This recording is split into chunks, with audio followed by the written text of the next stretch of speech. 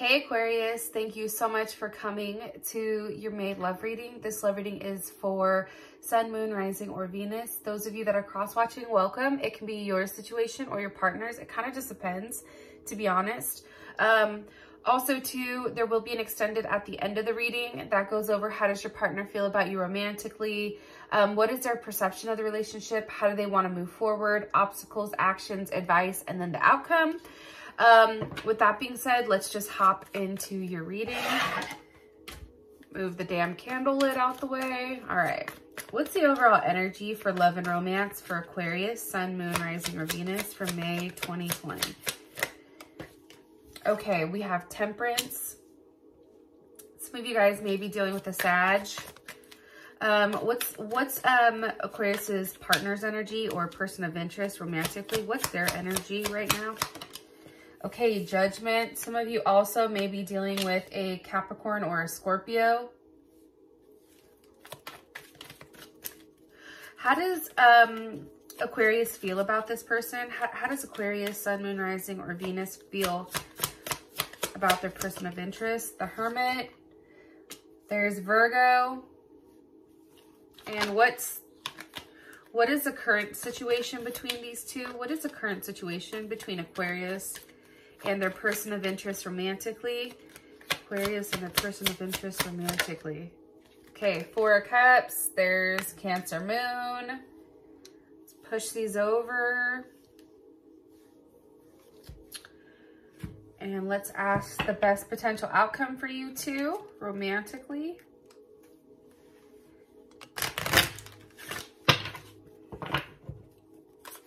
Outcome for Aquarius.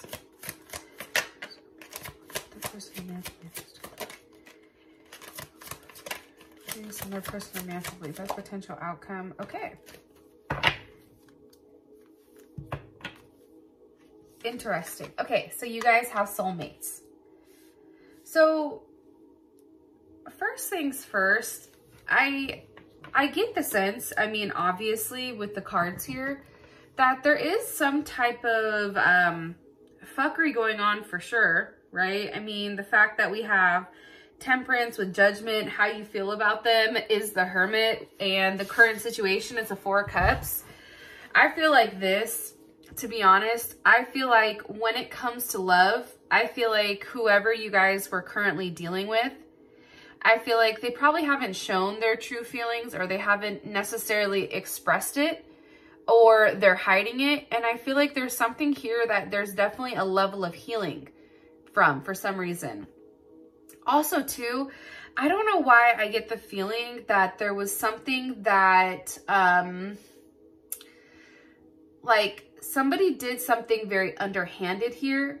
I also feel like too, like there was something very non-committal, like somebody just didn't want to commit, and somebody definitely didn't want to follow the rules. They kind of just wanted to do what they wanted to do, I guess.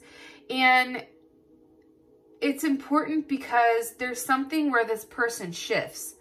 Like that's the word that's coming, like shift. You can say, like shift and mask, like whatever they're showing you right now, it's not true. And it's interesting because there's something here about somebody trying to constantly please, and then somebody constantly, you know, insinuating like this relationship is going to go somewhere, and it's not. I don't know why, but that's definitely what I'm getting strongly. Yeah. It's just very interesting to me, I feel like. Because I don't know which one of you it is, but I definitely feel like somebody has been hiding their true feelings, even gaslighting. Maybe like somebody's been saying like, yeah, this is a situation that I definitely can see will work. But then, you know, or yeah, I just need some more time. Let's be friends. Like there's something here where there is a level of gaslighting going on. I feel like it's on your partner's end, like where maybe they're saying, yeah, this is going to work, but then they have no intention of having it work. And that's why you, Aquarius, is in this healing type of energy. Because the overall energy is Temperance, right? Temperance is a form of healing, but it's also trying to be very patient right now and attempting to be grounded. The shitty thing is that it's paired with the devil. So there's Capricorn energy. Not that Capricorn shitty. I'm just saying, like, temperance with the devil, like, there is some type of addiction here. First of all, somebody may have an addiction, whether it's drinking, alcohol, drugs, an addictive way of thinking, whether that's a negative space or however you want to slice it, dice it, and rub it down. But there's definitely something here for this month that's a little bit off balance. What's the energy of this devil card? Like, there's a lot of illusions, I feel like, Aquarius, when it comes to your situation with this person. Okay, the energy of the devil is Mercury in Aquarius. So that's the Six of Swords. The thing about the Six of Swords is this. It has a very quiet way of kind of stirring things up. And there's also something very, like, contradictory about it. And I feel like with the devil, it's almost like the need to force ideas upon somebody. But then also, like I said, having a level of illusion there where it makes things very convoluted. It's very foggy. Like, I guess that's the best way I can describe your situation or even the energy. It's very clouded or very like a thick fog. Like, that's what they're showing me. One card here for Aquarius and the overall energy romantically for the month. Focusing on yourself, self-work, time to heal, shadow work, and self-appreciation. I feel like you have temperance here because it is time to heal. I feel like it's time to heal because I do sense that there's something very hurt here. There's a level of sadness because of some type of separation, possibly feeling lost, or even trying to, like, mourn whatever happened between you and this person, because I am getting the vibe, to be honest, that you're not together right now. And I feel like that has to do with a level of outdated thinking, whether your end or your partner's end, and just somebody constantly saying the same thing and really hammering the same thing over and over and over and over home. One more card here, please, for the overall energy for Aquarius romantically. You see what I'm saying? Ten of Swords.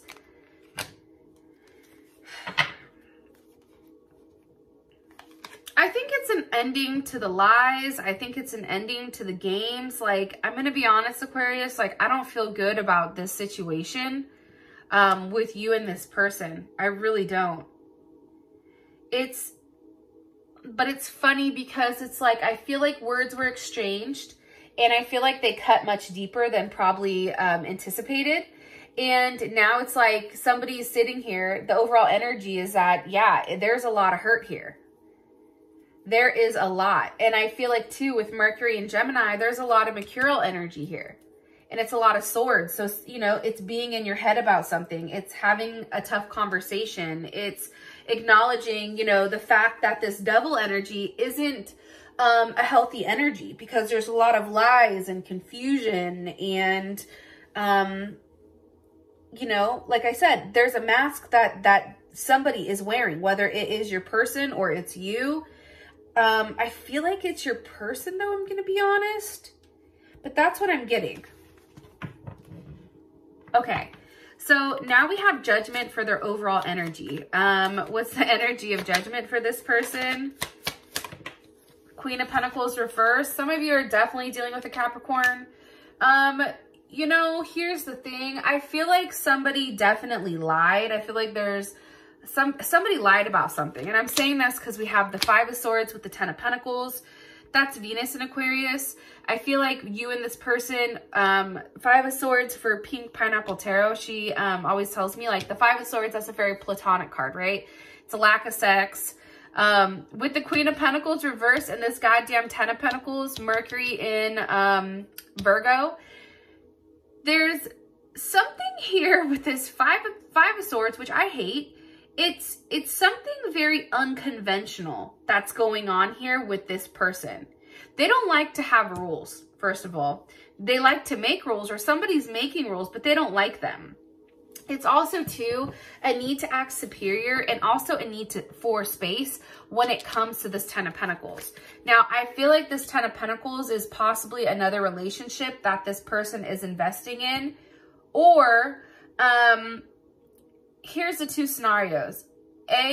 Either this person found out that there was a third-party situation with you, Aquarius, or this person has a third-party situation that they've been hiding this Queen of Pentacles reversed. Because watch, how does Aquarius feel about the 5 of Swords, 10 of Pentacles?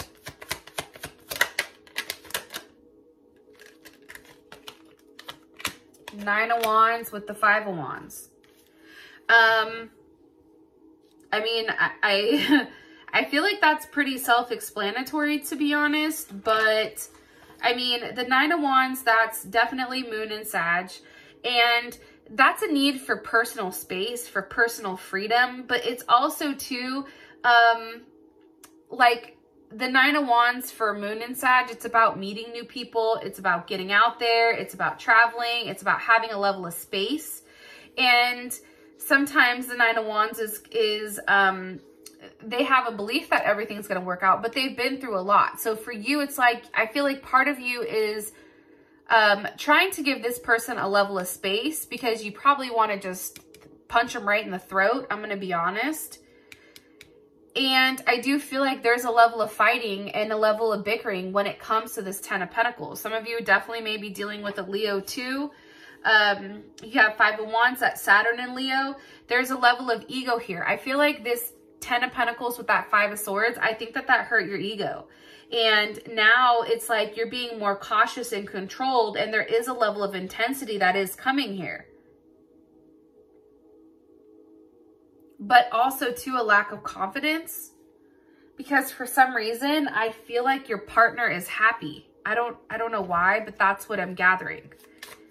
What one card here, please, for Aquarius's person of interest or overall energy. Yeah, see, I'm telling you, I know I'm not crazy. Kings on a ring, many options, decisions, unconventional. Remember, I kept saying unconventional, strung along, one night stand. There's a level of competition here, and there's definitely another party. And I feel like, Aquarius, you have always had to look over your shoulder when it comes to this person because maybe they've always had somebody else on the side. And now you're finally seeing it for what it is. There's something here about a level of healing that's going on with you guys right now pertaining to this situation. How you feel about it is the Hermit. You know, with the 4 of Pentacles, I feel like this, and that's Capricorn energy.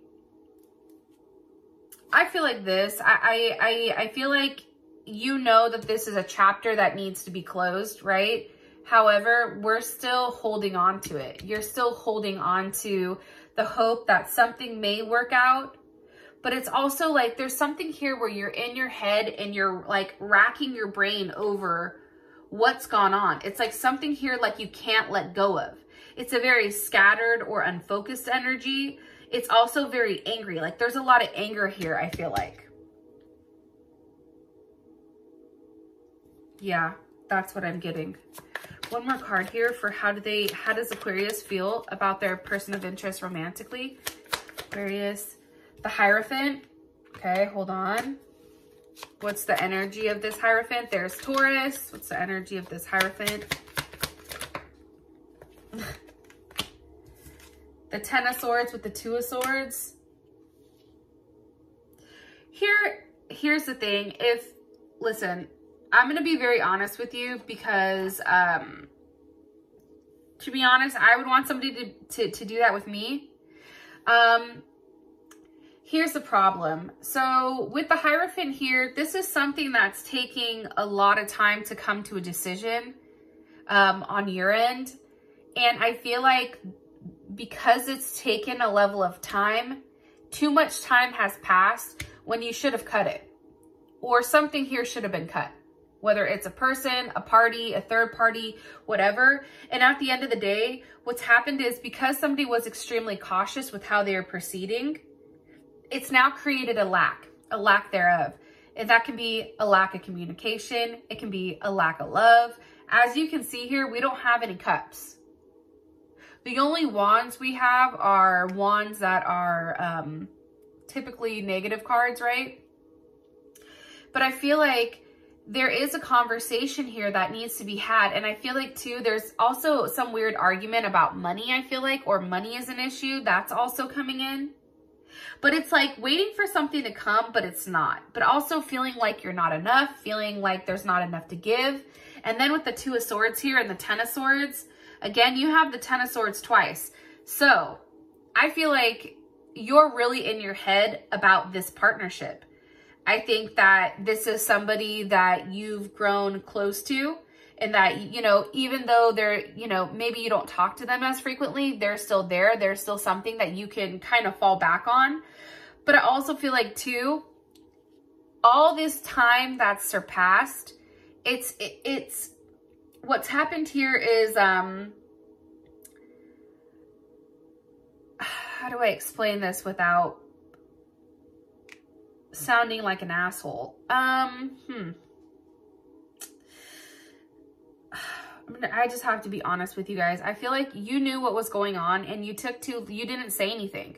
You said nothing. So because you sat in silence, it's like you're over here in the Ten of Swords.